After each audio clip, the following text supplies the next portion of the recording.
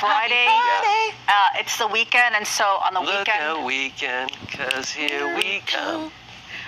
And so what happens on the weekend, a lot of us make food delivery orders. As my sister likes to say, the kitchen is closed on the weekend. Ooh. Oh, okay. Okay, but in this Cheat situation, days, right? it's cheat days, so restaurants are going to be getting these food delivery orders.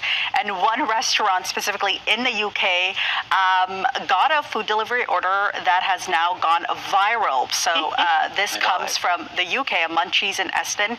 He had a good laugh, the owner, when he received a rare but honest note that read, "Not quietly, I'm supposed to be on a diet." That's what the message said. So the person, if you're wondering what that person ordered, it was a Texas barbecue personal pizza, a waffle with double chocolate ice cream and chocolate sauce, and a Dr. Pepper. Wow. And it happened at 6:05 p.m. This is the sort of calories. This is the sort of order where you can tell that someone's been thinking about it. And so the owner obliged, delivered, bada bing, bada boom. Everybody was happy. Quiet knock. A little. Yeah. Yep. Right. So leads me to ask both of you guys, Steph, what food would you want someone to deliver to you? First of all, I would normalize cheat days and balance. I feel like you shouldn't have to knock quietly. You deserve a cheat day, especially if you're making a commitment to yourself. It's all about balance, I think. What if it's been a cheat year? Well, again, balance. It's only 2024 hasn't been that long. Like 18 days into 2024. But if there is something that I would do for my cheat meal, it would be a Whopper with an Oreo shake and fries that I dip into the Oreo shake. That's my cheat meal. Yeah. Okay, and so if someone were to deliver it to you, what would be the instructions? Oof. Where would they leave it? Like at the park? Under the bench? I'm going to come out and scurry. Oh, I don't know. Okay. I don't know.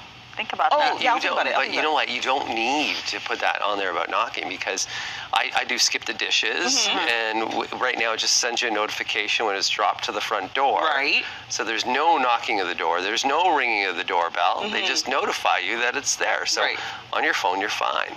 So it's true. And what would you get? What's your cheat meal? Yeah. So you guys know, like I do like to eat fairly healthy. Yeah. But I do like the occasional hot dog. Oh, a hot dog, you say? I would. What are the toppings?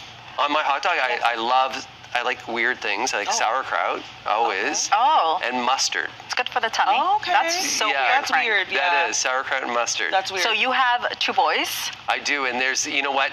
I've said it before. My boys will order. Sometimes I'll say if they're having a cheat day or dinner, you guys can order off Uber.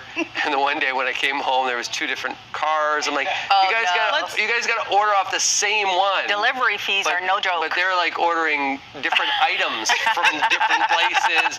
And we got Uber and Skip, and I'm like, what the heck is going on here? Have they ever snuck any food in or ordered anything?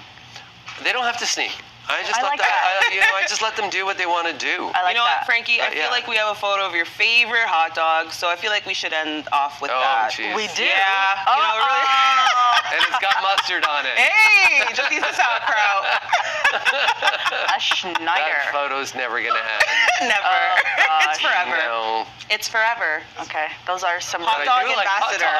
Hot dog ambassador. Yeah. Okay, thanks so much, guys. Let us know what your meal would be and how you'd get it snuck in. Give Steph some ideas. Thanks so much, guys. I need to ask you. Yeah. You know what? TBD. More BT after this. Oh, a little tease. I'm not going to get caught out here. You be